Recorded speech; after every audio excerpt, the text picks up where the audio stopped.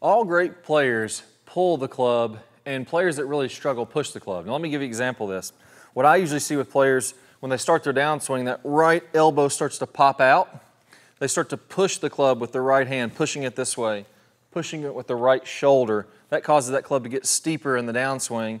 And then from there, we're pushing it all the way through contact. We're looking from face on. We're trying to accelerate this thing by pushing it through toward the target. Now, that's not a very efficient way to make it happen. And if you do that, you're going to get that club steep and then stand up out of the shot, flip, so that you don't have very much lag, you're casting it, all those problems that just drive us nuts. Well, here's what's going on.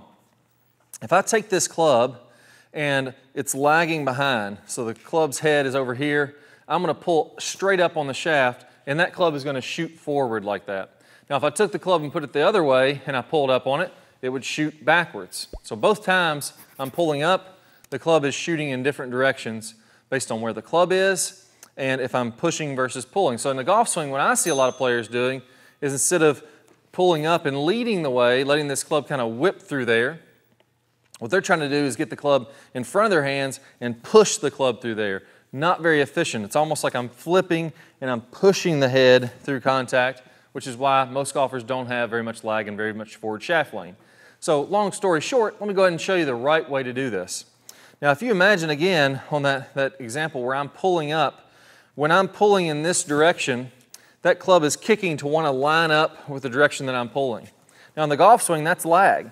So if I'm here with a bunch of lag, I'm kind of pulling down in this direction.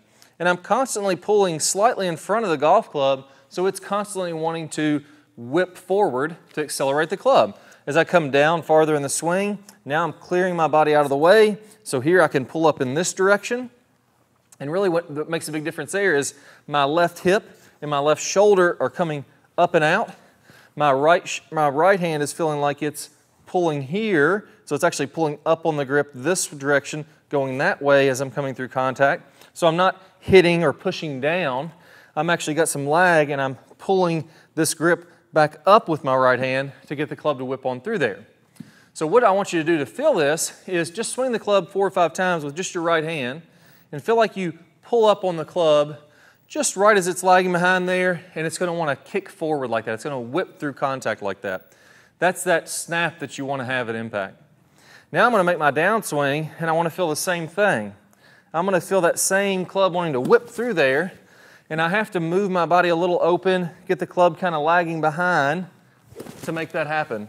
You're almost going to want to feel like this club, as you do that, it just kind of flies away from your body. It's being pulled out away from you.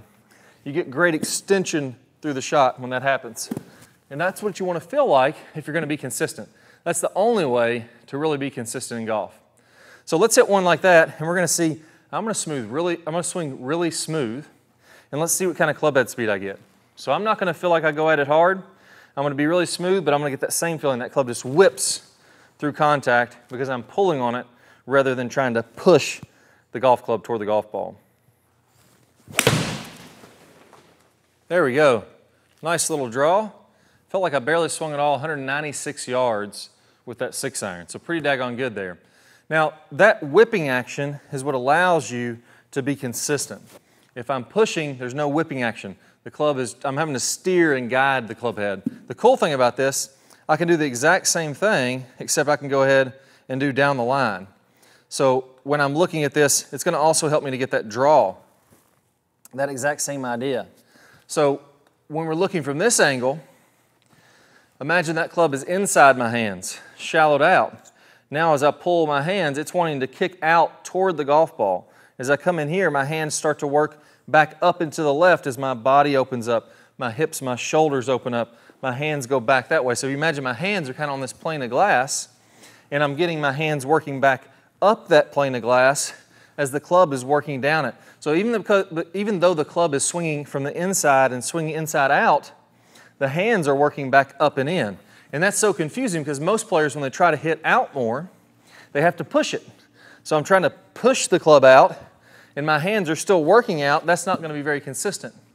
I want to pull my hands in and have the club work out. So I'm basically doing this. I'm getting the club to the inside. I'm opening and letting that club shoot from the inside. So you'll notice my hands start to work back up and in slightly, as that club still works down and out. That's really consistent. If I try to push my hands that way, then it doesn't really work that great. So again here, I'm gonna start this one a little bit to the right, get a nice little draw. I'm gonna feel like I swing just mildly more aggressive. Not hard, very, very smooth. I'm letting the club whip action, move the club head. I'm not gonna do it with a lot of muscular force. Let's try that out. So I know that ball is gonna turn over from right to left because I got the club to the inside. I let the momentum of it work that ball back over right to left. Again, 195 yard 6-iron, swinging really smooth. Man, I'd take that all day long. Now, there's one thing you have to do to make this happen. You'll notice that when I talked about those hands moving up and in, that only works if I'm close to the ground. So if I stand up out of my posture, I start getting the club steep, I'm getting farther away from the golf ball as I'm swinging down. Now, I can't pull my hands up and in because I'd miss the golf ball. So for example, let's say I have to release this club all the way to its longest distance from my body to be able to reach the golf ball. Well, if I was to swing up and in doing that, I'd just swing right over top of it. So what the pros are doing is they're staying in their posture. They're staying down, keeping in their posture. They're getting closer to the ground, and their hands are getting closer to the ground. So now when they swing up and in, they have tons of shaft lean, and the club can still hit the ball and make a nice clean divot. There's a video that I have, a drill that I have, that makes this really intuitive. I call it the knuckle dragger. And in this video, I'm going to show you how you're going to feel like your hands are scraping the ground, and that's going to put you in a position to where you're going to stay in your posture automatically. You're going to get shaft lean automatically. You're going to do a lot of really good things automatically once I walk you through what you should feel. Your hands should feel like they're a certain height in relationship to your legs. And once you start to feel that, it's like, okay, now it makes sense how I could pair all this together, how I could pull the club and get it to whip through there and still be able to reach the golf ball when I do that. So I'll play a preview of that video here in just 1 second. All you need to do is go ahead and click the card that pops up somewhere on your screen here. Don't worry if you don't see one of those cards. Just go down to the link in the description below and you'll get instant access to the knuckle dragger video there. It's going to be a real eye-opener, a real game changer for you. I can't wait to share with you some of the secrets of how to move your hands in relationship to your legs that's going to finally tie this together for you. Let's go and get started now. Got an awesome video for you. This one is what I call knuckle dragger. And this is one of the best ones, one of the big missing pieces to players that are struggling to get more lag. Now, let's talk about when you lose lag, what's happening. A lot of times what's happening is as you make your downswing, if we're looking from this down the line view, what happens is my hips go toward the golf ball, they start to slide forward.